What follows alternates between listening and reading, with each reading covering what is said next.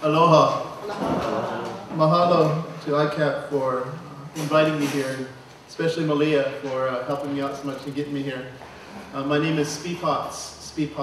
My traditional name is Speepots, Brian Cladoosby, and been on my tribal council 28 years now. It's 85, not 95. I better get my bio fixed there. I'll try to make this real quick, but I just want you to know we're the Swinomish Indian tribal community. We're about an hour north of Seattle. We are salmon people. We are a Coast Salish fishing tribe living at sea level and along the coastline of our tribal reservation. And if you're familiar with the San Juan Islands, we're on an island also. It's the Fidalgo Island, right there about an hour north of Seattle. And we are a place-based society.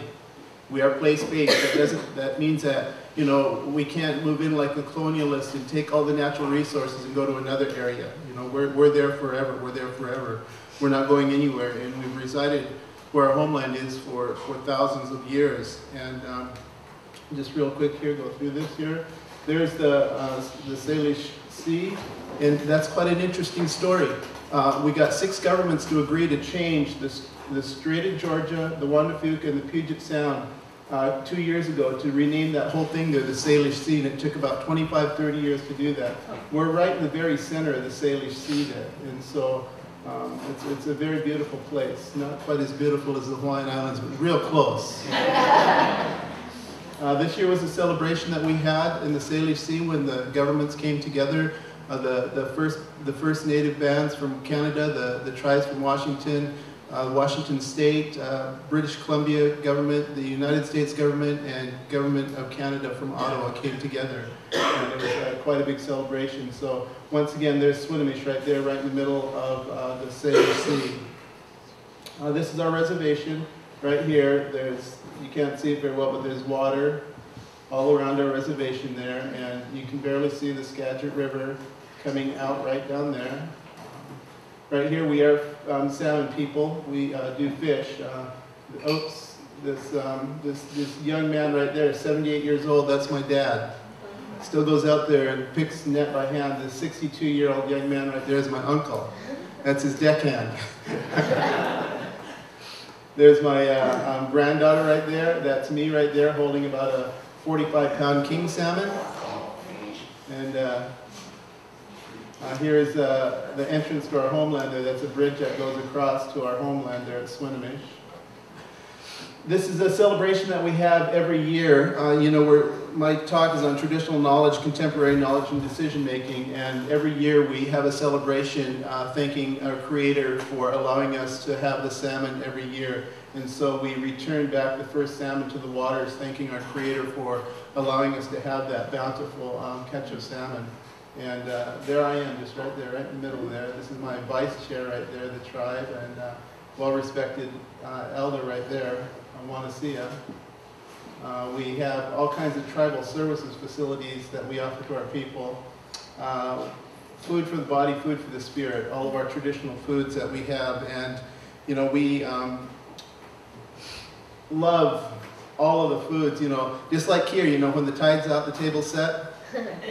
Yeah, same.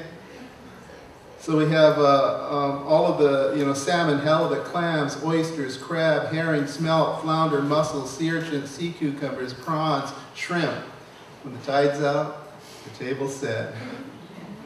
Right here, some of our blessing of the fleet. That's the king salmon and the crab and some berries going back. You know, we're having more and more increasing storms in the area where we live, just like everybody else is starting to see sea level rise, increasing intense storms, threatening our people, our infrastructure, and our reservation. There's sea level rise there. That's our tribal fish company right here, and we're witnessing this. This is a very, I'm not sure how many of you heard of the canoe journey, Coast Salish canoe journey. We host it every year, and what Swinomish has taken the initiative is we've partnered with USGS, and back there in the Salish Sea we have canoes that come from all areas of the Salish Sea, and what we're able to do with USGS is we were able to partner with them, and our traditional elders agreed that we needed to start looking more closely at the environment. And so what we did is we took these, USGS took these very, very sophisticated probes, and they're GPS, and they monitor, I'm not a scientist, so they monitor the acidification, the temperature, all of the real time. You can go on the website and check out our work. It's, we're hoping to have this work as a worldwide model for other cultures around the world, native cultures to use. But what we do is we tie these monitors behind the canoes and they drag them in. What makes this very unique in our situation is that the canoes do not have props. They do not have exhaust from the gas fumes and the diesel fumes, and so we're able to get real time with no interruptions, just nice paddling. And so it's really cool how we've taken the traditional culture and we've taken advanced knowledge and joined them together to create this fascinating. I believe you call it hokilau. Is that right? Hokilau? Did I say that right? Close? Help me out. Hukilau. Hukilau. We have the same version of hukilau here on our reservation, where we lay a net out, put it in a circle, pull it in, and we can, I do this type of fishing, and my best bet was about 17,000 pounds of pink salmon in about 8 minutes. Yeah. Here's the Skagit River. What's very unique about the Skagit River is that, of course, we've got a lot of snow there. Mount Baker records, it's a ski area about an hour, about 60 miles the way the crow flies from us, about an hour and a half away. And Mount Baker records more snow than any place else in the lower 48s. As far as, how skiers measure the base when they go skiing. Well, Mount Baker gets the most. What we're seeing, though, is we're just like every place else around the world, our glaciers in the Cascades are disappearing. And nobody knows this about the Skagit River, but there's only one river in the lower 48 that still has every species of wild salmon still spawning in its tributaries. One river in the lower 48. That's the Skagit River. That's the river that we live on, that we fish on, that we've relied on for our food since time immemorial. And so we take protecting the Skagit and the salmon very serious. And there's mist above there. There's some more canoe journey pictures. What we did is we didn't wait around. There's 565 tribes in the nation. And we were the first tribe in the nation to get our climate change adaptation plan approved by the federal government at a time when only 32 of the 50 states had gotten their plan approved by the federal government. So we didn't wait around. We took the initiative, and I like to tell people that I have 2 PhDs. They both work for me in my planning department.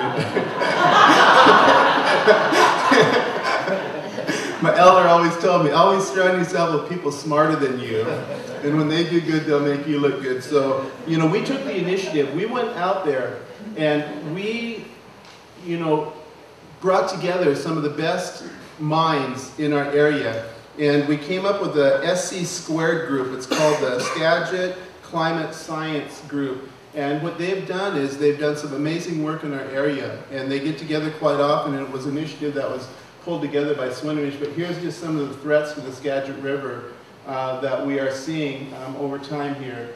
In hopes of saving time, I'll just go through it. Here's our fishing fleet. Here's our fish company, and there's only, 2 minutes left, thank you. Our fish company is very unique, and we took that over about 3 years ago. And we did about $2.5 million in sales 2 years ago. We did about $10 million in sales last year, and we did about $15 million in sales this year. And we do a lot of salmon. We export a lot of caviar to Europe and Japan. And so we do a lot of Dungeness crab. We just got done doing halibut. When I left Saturday, they had their first halibut opening.